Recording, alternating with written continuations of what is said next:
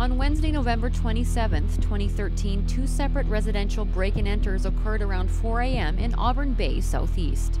In the first instance, entry was gained through the garage by accessing a remote control in an unlocked vehicle. Once inside the house, the culprits removed property from the main floor and then exited the home. There was a resident asleep at the time, but didn't become aware of the crime until they woke up in the morning.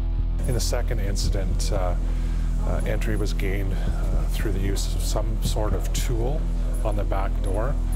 This caused the residents of the home to wake, and the culprit was confronted at the back door of the residence and chased by the homeowner. What we want to urge people to do is to ensure that they don't leave garage door openers in their cars, particularly if the cars are on the driveways. Take the garage doors openers out. When you take your purse, when you leave your car at the end of the day, take the garage door opener with you as well, because that's a very easy way to get into your home. If you have an alarm in the home, alarm it on night mode.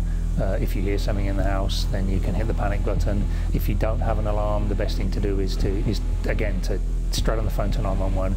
You believe you have an intruder in the home. Nighttime break-and-enters can occur anywhere. However, during the month of November 2013, there was a spike in South Calgary areas, including Chaparral, Copperfield, Silverado, Mahogany, and Auburn Bay.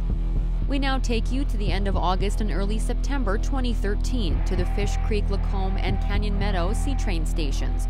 On August 26th, a young woman was walking across the Fish Creek Lacombe LRT pedestrian bridge when she was jumped from behind by an unknown male and assaulted.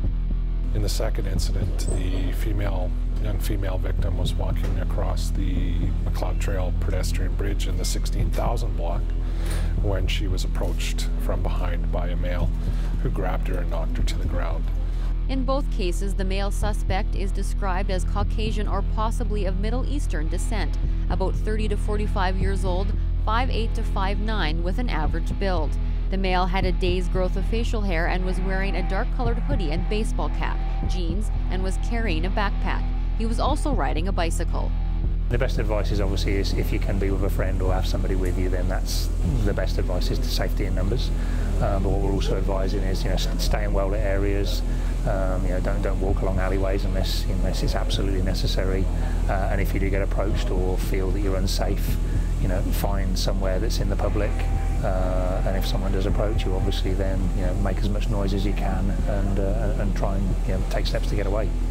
Now, Crime Stoppers could pay you a cash award of up to $2,000 for information on these or any unsolved crimes, the recovery of stolen property, drugs, or the arrest of any wanted person.